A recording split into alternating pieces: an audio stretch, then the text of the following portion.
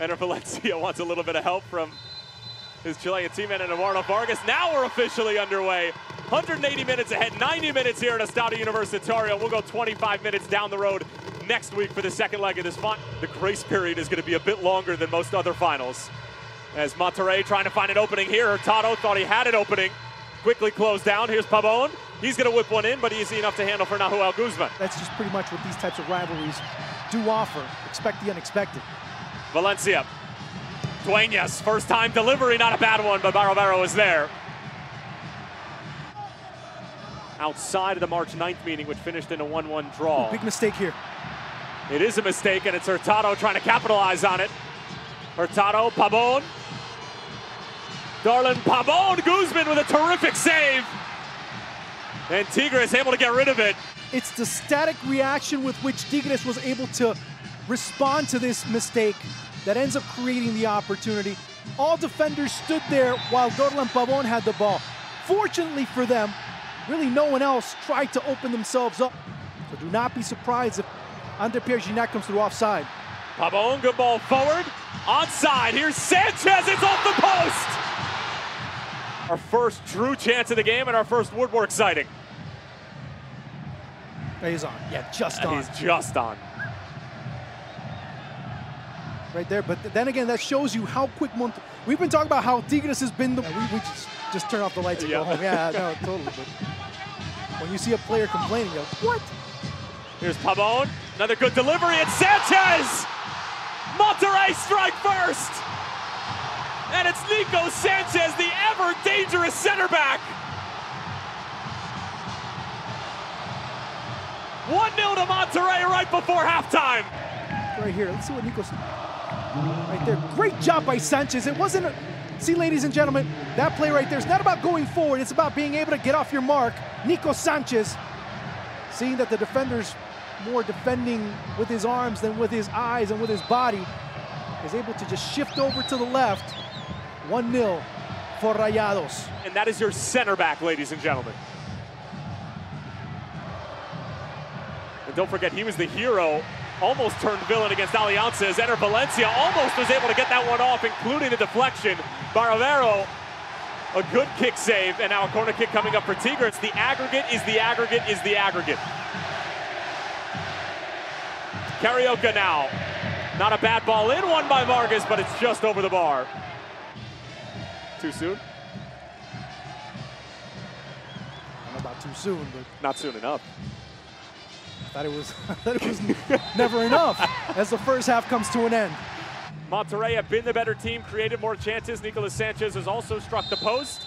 Nahuel Guzman is forced to make a save as well. And we're officially underway in the second half. Up from Tigres. Salcedo. Luis Quiñones, not a bad ball in. Vargas was trying to turn. Here's Carioca.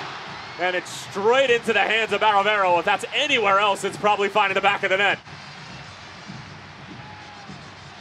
So coming on is going to be Jürgen Damm.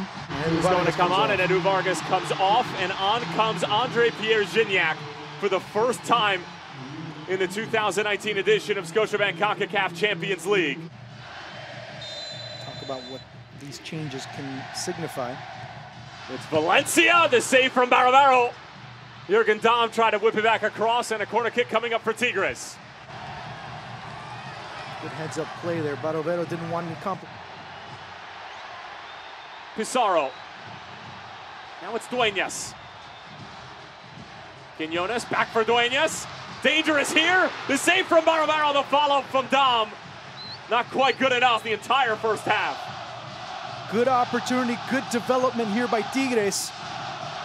Just slapping that ball away, Barovero, creating all types of complications. And again, speaking of complication,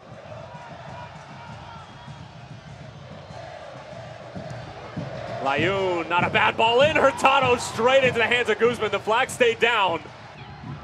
And he got flipped for right about there. $2.7 million. And as he salutes the Tigres faithful. That's, again, one of the keys that Monterrey's been able to really neutralize as far as Tigres' attack is concerned. Jürgen Damm, a swing and a miss. Here's a lofted attempt And it's an ambitious one at that. Valencia, great little nutmeg. Layun trying to recover. Quinones now battling with Medina. Two Colombians going at it. Quinones still with it. And Barovero cleans up the entire mess.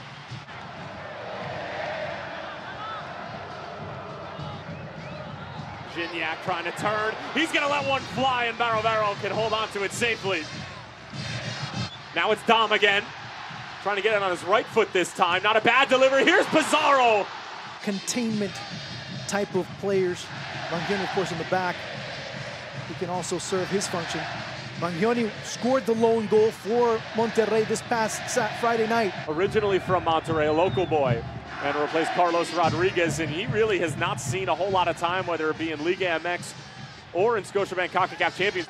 And Funes Mori, the lone goal for Tigres was courtesy of offside. Gignac! Barovero punches it aside. Corner in the process. Barovero was calling the offside, but the referee decided to also state a case for Stefan Medina and the assignments that he's had to deal with and had to incur throughout. Here's Gignac, he got a touch to it, but it's just wide. He is an absolute poacher. Been terrific tonight, as Juan mentioned. Both center backs for Monterrey have done it, and Monterrey does the job at Estadio Universitario. It's an excellent result for Diego Alonso's side. Nicolas Sanchez with the game winner in the 43rd.